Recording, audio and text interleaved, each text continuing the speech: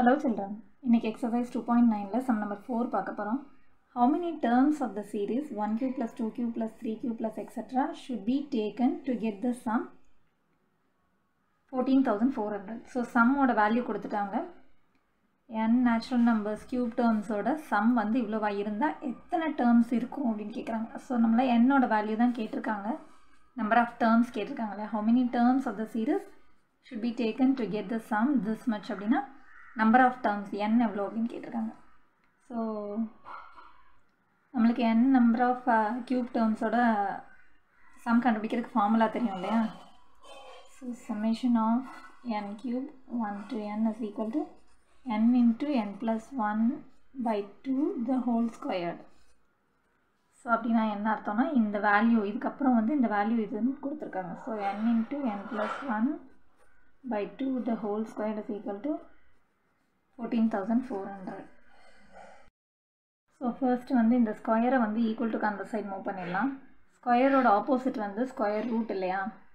So n into n plus 1 by 2 equal to பிஃபோரில் இருக்க square வந்து equal to இந்த side move ஆகும்போது square ரூட்டாக மாறும்.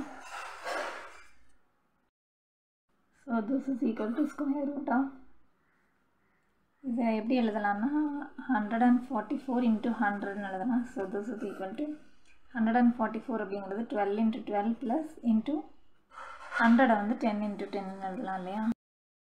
So this is equal to இப்போ இது 2 times இருந்தால் 1 time வெளியே எடுக்கலாம். இதுவும் 2 times இருக்கும்போது 1 time வெளியே.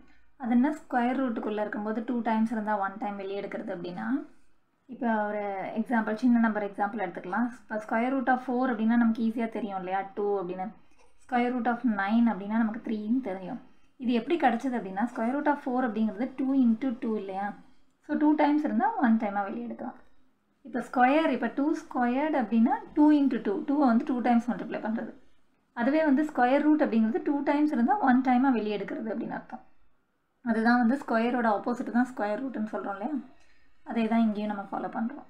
ஸோ ஸ்கொயர் ரூட்னா 2 times இருந்தால் 1 time வெளியே எடுக்கிறதுன்னு ஞாபகம் வச்சுக்கிட்டிங்கன்னா அவங்களால ஈஸியாக சால்வ் பண்ண முடியும். So 12 into 10 is 120.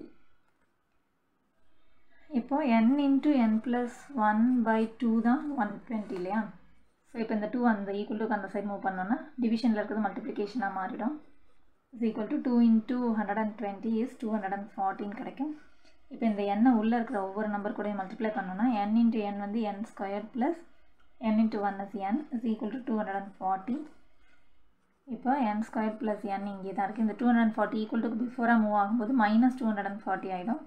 Is equal to 0. Okay இப்போ இதை வந்து சம் ப்ராடக்ட் மெத்தடில் சால்வ் பண்ணலாம். என்னோட வேல்யூ கண்டுபிடிக்கணும் இல்லையா? இது குவாட்ரட்டிக் ஈக்குவேஷன் அப்படிங்கிறதுனால சம் ப்ராடக்ட் மெத்தடில் தான் நம்ம சால்வ் பண்ண முடியும். ஸோ இதில் வந்து ப்ராடக்ட் வந்து மைனஸ் 240 சம் வந்து 1. ஸோ இப்போ இதை எப்படி சால்வ் பண்ணலாம் அப்படின்னா 15 into 16 எடுக்கும்போது 15 into 16 வந்து 214 கிடைக்கும். இப்போ சம் வந்து 1 வரணும் இல்லையா? அப்போ அதுக்கு வந்து நமக்கு என்ன சிம்பிள் வரணும் அப்படின்றத நம்ம செக் பண்ணணும். ஸோ ப்ளஸ் 1 வரணும் அப்படின்னா நம்ம வந்து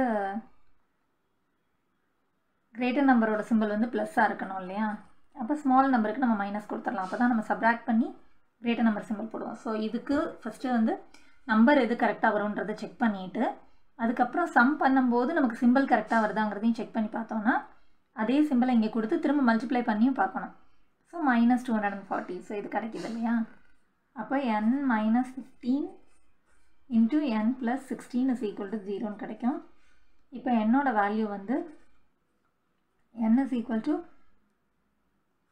15 ஒரு வேல்யூ கிடைக்கும். n is equal to minus 16 கிடைக்கும் இதில். ஸோ இப்போ neglecting the negative term n is equal to 15 தான் நம்மளோட answer. n cannot be minus 16. Number of terms வந்து மைனஸில் சொல்ல முடியாது இல்லையா? எத்தனை நம்பர் ஆஃப் டேர்ம்ஸ் இருக்குன்னா minus 16 terms இருக்குன்னு சொல்ல முடியாது. So number of terms is equal to 15 is the correct answer. That's all. Thanks for watching children.